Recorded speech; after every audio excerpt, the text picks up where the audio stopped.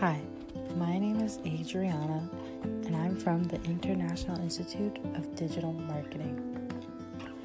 In this podcast, I'm going to talk about how digital marketing and social media branding can build your business. 1.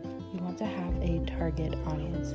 Once you have a target audience, start identifying their wants and needs and how to solve the problems by being in their shoes and seeing through their eyes on how your business will solve their problems. You also want to engage and interact on how your business will help them by being more personal and communicating them as well.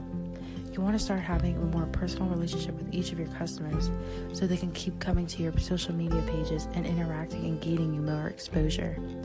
Next, you want to start posting more content. You always want to post 2 to 3 times each day on each social media account to gain exposure and to show up on their feed.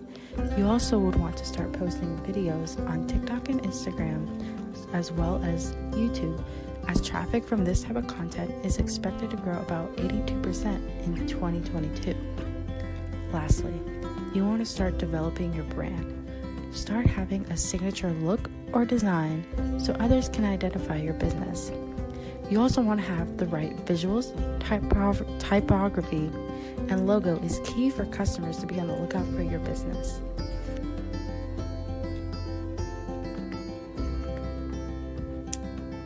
For more information, visit our website www.thedigitalmarketinginstitute.org.